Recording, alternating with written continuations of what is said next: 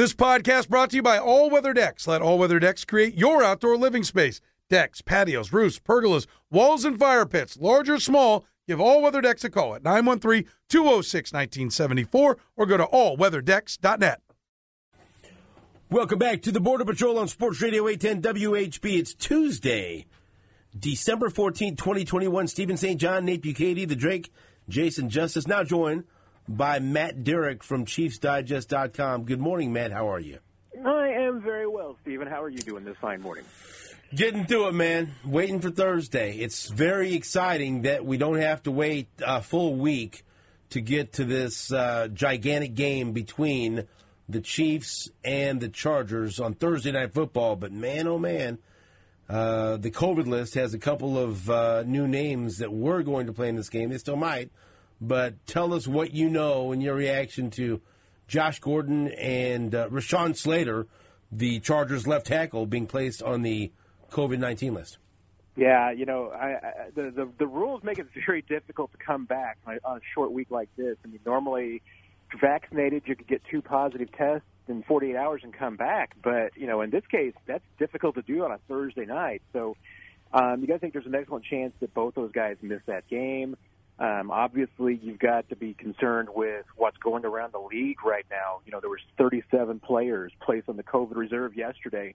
It's the most that's ever been placed on it. You got to be concerned that those won't be the only 2 guys that come out of this testing positive. So, yeah, I mean, you got to keep your eye on the next couple of days to see what happens, just to make sure there's nobody else. But as well as Josh Gordon has been playing, and he has his best game as the Chiefs the other day, that's a bigger loss for the Chargers. Their offensive line is up and down, and Rashawn Slater is the best guy on that line. Now, you know, they're going to be going into this game possibly, most likely, with a backup left tackle. The right tackle is not super strong. This is, I mean, great scenario for the Chiefs pass rush, because those are going to be, the way that Chiefs pass rush is playing right now, especially Frank Clark and Melvin Ingram, they can absolutely pin their ears back and go after that Chargers offensive line. That is a huge concern for the Chargers if Slater can't go, because, like you said, the way the Chiefs' defensive line is playing, the way the pass rush has produced big numbers over the past several games. We read the stat earlier that against Carr, Chris Jones and Frank Clark combined for 18 quarterback pressures, 10 for Chris Jones, 8 for Frank Clark. We've seen the impact from Melvin Ingram. I mean, that's the type. If Rashawn Slater can't play, that's the type of injury that could help decide the game. Yeah, and you know, in Storm Norton, which is a fantastic name, by the way, but that's the right tackle for the Chargers. He's not had a great season. I mean, that's the kind of guy that you can absolutely attack, and it would be a fantastic matchup for Melvin Ingram. Trey Pipkins is the backup tackle for the Chargers, and he's had some experience, but not any great shakes. I mean, to the point that, you know, yesterday when the Chargers media was talking to Brandon Staley, I mean, they were just listing off any name possible that might be playing that left tackle spot, because they don't have a surefire candidate to step in there. So, I mean, they might even have to juggle that offensive line, maybe move somebody over to fill that spot. Because they just don't have that depth. I mean, certainly not even the depth the Chiefs have. So, yeah, I mean, that's a huge loss for the Chargers. They've got some other injury problems, too. I mean, Austin Eckler's been banged up. You know, the wide receiver's been, you know, have some injuries there as well. There's a reason why the Chargers are trending downward right now. I mean, they had a big win against the Giants last week. But, you know, this team is starting to get a little bit of problems that they weren't having earlier in the season when they were on that win streak. So, Matt, in the days prior to, you know, the vaccine last year, if one guy on your team got COVID, you felt like, oh man, there's going to be 7, 8, 9 guys, boom, boom, boom, that get it right after that. And luckily, you know, since the vaccine, it seems like that's not happening as much. They've been able to isolate it a lot better, and it hasn't spread as much. But that's still a fear, right? Like, what is there a chance that, like, do other players, are they at risk of testing positive now that a player for the Chargers and a player for the Chiefs has it, or should we be good for everybody else to play on Thursday? I think there's only the fear right now around the league a little bit because, like I said, I mean, the numbers yesterday, and this is in a case when, I mean, obviously the vast majority of the players in the league are vaccinated. But yet they're seeing one of their highest rates of guys going on the COVID list. I mean, that 37 yesterday doesn't even include, I think there were 16 over the weekend. And if I'm not mistaken, I think there were 27, elevations from the practice squad for COVID replacements. It's still happening. And, and I know that, hey, the league had its first Omicron verified test in Washington with a staff member there. That's a part of the fear is that, hey, there's a variant out there that could be more transmissible even amongst players who are vaccinated. So the fear is still there that, hey, yeah, you're going to get some breakthrough infections, that even if one player gets it, it can spread around because we've seen it around the league. Hey, it can happen. And then, with a handful of cases coming up, and you don't know how it's going to affect your team. I mean, yeah, it could just be at random as far as the players that it infects. But you would hate to have a game like this, impacted because, some superstar big names are out of this contest. I mean, and it just takes one. And that's, I think, the fear that every NFL team has right now is that it only takes one bad test for you to lose somebody that's really important to your team. Matt Derrick is our guest. We're talking about the showdown between the Chiefs and the Chargers on Thursday Night Football. All right, Matt, I assume that you have Patrick Mahomes as the top quarterback in the league, correct? I can't make a case for anybody else. All right. I mean, other guys have good years, but, I mean, and even though Mahomes doesn't have the numbers that you would have maybe expected, I wouldn't take anybody else over him right now, no. He is number one, you're correct. Where would you put Justin Herbert? That's a really good question. I mean, the numbers are good. I mean, there's nothing wrong with Herbert. I mean, I really like him. I don't know where to place him exactly. I mean, he's up. I mean, he's top half easily. Top 10, probably.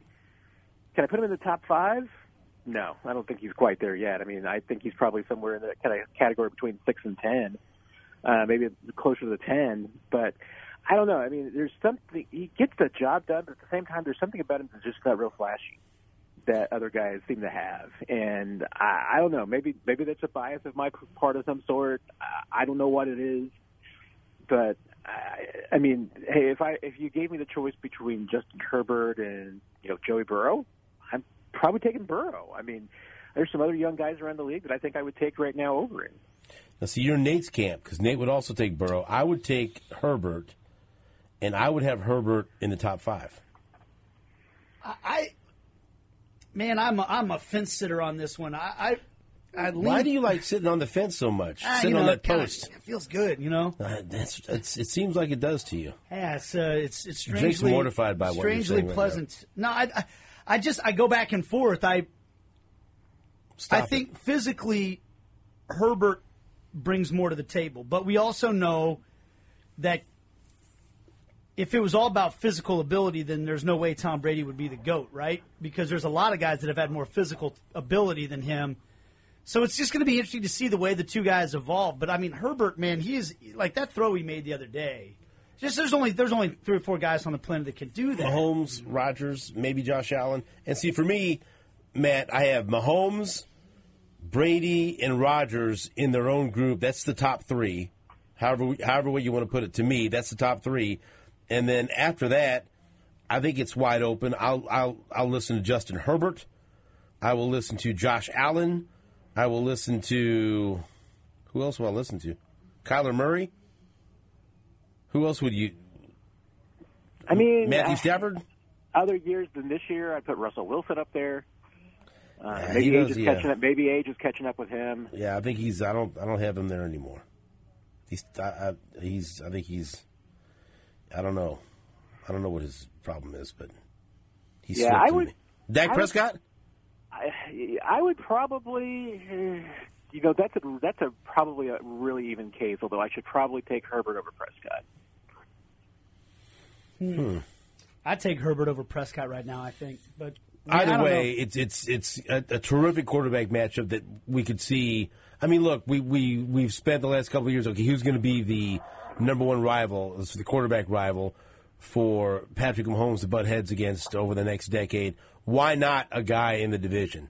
Because we're guaranteed at least 2 matchups every year, and they already won one. They've already shown they can beat the Chiefs, and Herbert has been very good his first couple of years. He's put up at least 30 touchdown passes in both years now. And, why not? This could be the first of many meaningful matchups over the next 10 years. And so with all that said, with Slater maybe not playing, how do you think this game plays out? What style of game are we going to see, and ultimately who ends up winning the game?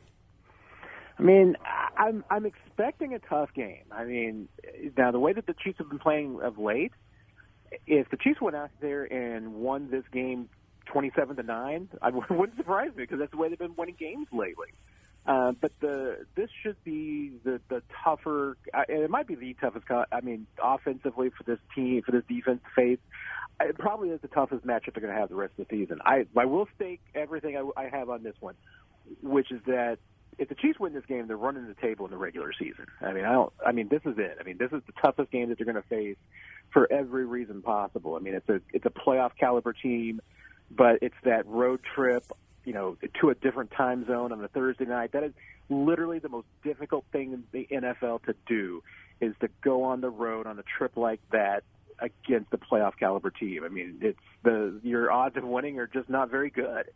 And Chiefs, I think they could absolutely win this game. The path to me that they win this game, defense continues to play as the way that it has. They create some turnovers. The offense takes advantage. They're efficient. They don't make any mistakes. And like I said, they win something. I think it'll be a lot closer than a 27-9 game. I think this will be a one-score game down to the end. But if the Chiefs win this game going away, I don't think there's any doubt. To me, I think they went out, and I think they're probably the number one seed in the AFC.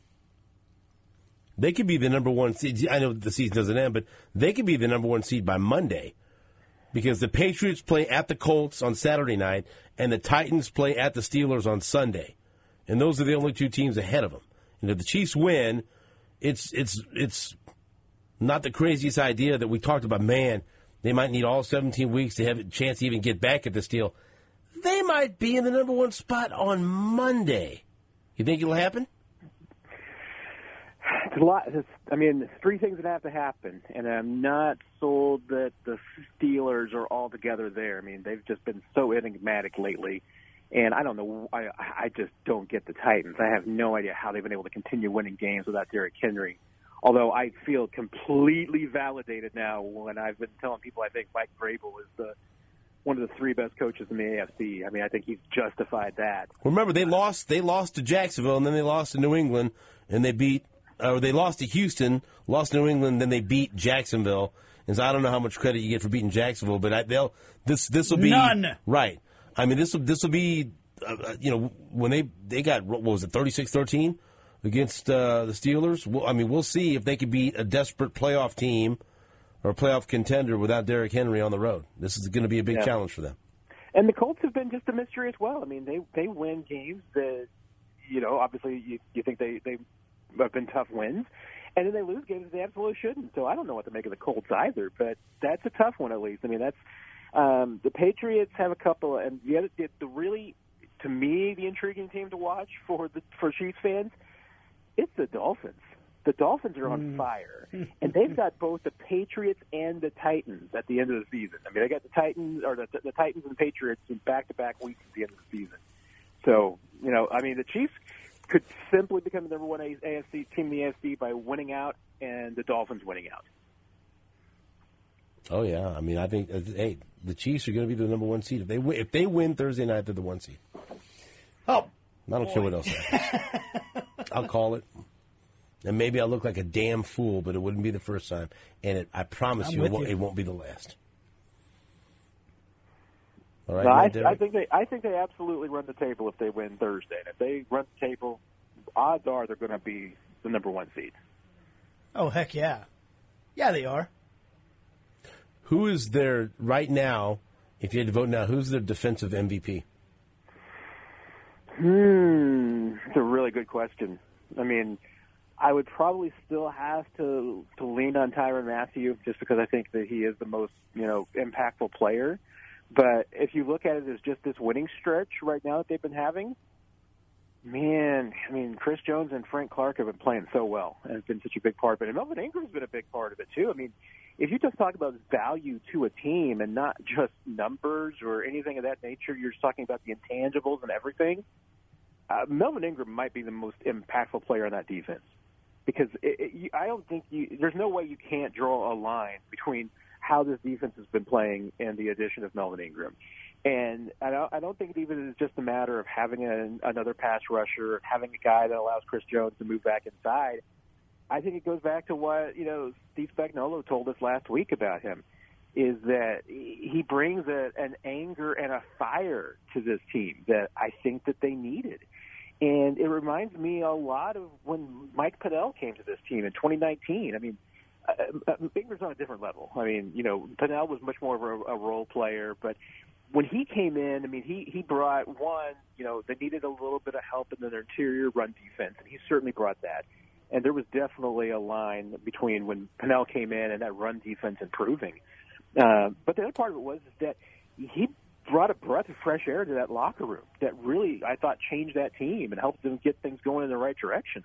Ingram seems to have been the same way. I mean, we don't have the same locker room access, but just hearing the way that the coaches and teammates are talking about Ingram and looking at the impact on the field, I mean, it's an out-of-the-box idea, but I absolutely would listen to somebody if you wanted to say Melvin Ingram was the MVP of this defense. Wow. You just got a double wow from Nate. What about that? I mean, I hadn't even really. I mean, man, high praise from Matt Derrick. What about Willie Gay? I'm not saying MVP, but where would you rank his growth as a player through the course of this season in terms of important developments for this team? Yeah, it's up there. I mean, and I think once again, I mean, I go back to the beginning of the season when they had to start without him. And what we saw from this defense in the preseason and training camp, I mean, I thought the first week of the season, the first 4 weeks of the season and 5 weeks were just inexplicable because I didn't think this defense looked that bad in training camp. I thought there was a lot of good pieces, and Willie Gay, I think, was a bigger part of all of that than anybody gives any credit for.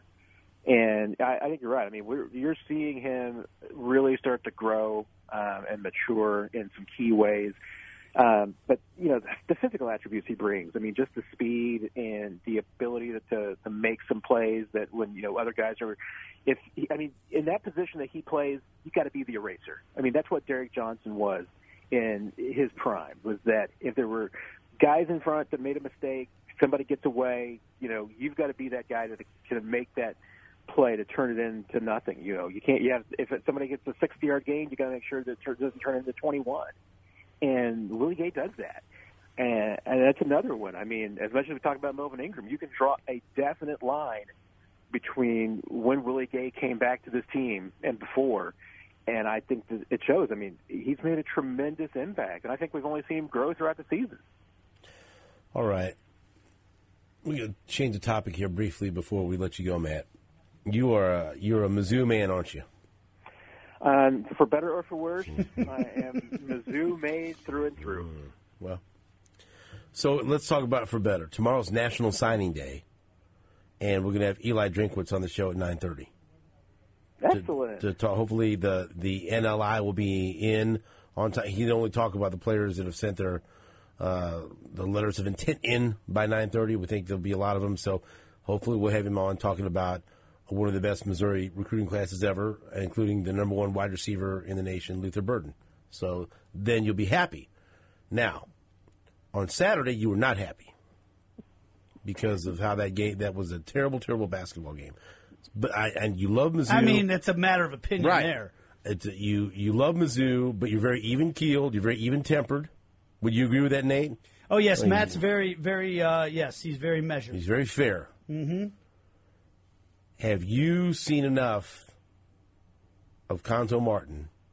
Are you still willing to give it a wait and see approach, or was that it? Have you had it after getting blown out by Liberty, blown out by the Kansas City Roos, and humiliated by Kansas? Was that it? Was that the straw that broke your Mizzou back? The KU game did not break my back. Matter of fact, his back was already broken. Your back was spinal. It was definitely already broken. But I tell you what, I drew just absolute gas in the Arrowhead press box on Sunday when I told everyone, and you guys can back me up because we talked about this last week. The Tigers covered my spread. I needed 40 points in that game to bet on it, and I would have made money. And people were making fun of me for saying Nate mocked me. Nate threw things at me. 40 points, and that's what I needed to get a win, and that was right. Exactly right. To me, they met expectations on Saturday. So, I mean, I can't fault Saturday. I mean, that's exactly what I expected of them. But no, to me, the question is, how much money would I need to have in my bank account in order to write that $6 million check to Mizzou to get out of Conzo's contract? I don't want to hear it. They went to the SEC to make money. They got money. I don't want to hear that money. They got the money, honey, and I got the time. Let's go. I think I would need at least $350 million. I mean, if I had $300 million, no, I probably wouldn't write the check. But $350, yeah, I'm going to write that check and say, okay, let's go get somebody else. Hey. Can count that SEC money real quick. See, I kind of actually appreciate Conzo's approach here, according to Matt Derrick. If you just, that's what I've been trying to do in my life, lower everyone's expectations around me, and then you meet them. Well, hey, look, for some of us, 40, not bad. We can't lower expectations any lower than they already are. All right? I get you. I feel you. I understand. We'll see.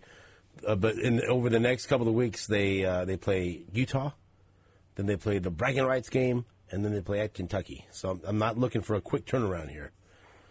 Matt, I'm hoping, but I don't think that's going to happen. So we'll revisit this in a couple of weeks, huh? Basketball probably draws a real good break playing at the same time as the bowl game because there will be a little bit fewer eyeballs on that bragging rights game.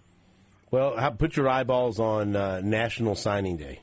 All right, that's pretty exciting. Two things that make you feel better: National Signing Day. And then the same day of bragging rights, Mizzou plays in a bowl game.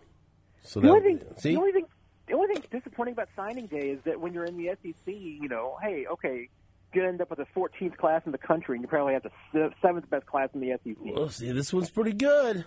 This one's good. This one is good. Drink it up. Excited. Drink it up with Drinkwitz, baby. Thank you very much, Matt Derrick. We appreciate your time. Thanks, guys. Take care, everybody. Matt Derrick, a very kind gentleman. But he's had it, so. We'll take a break. Back after this on WHB.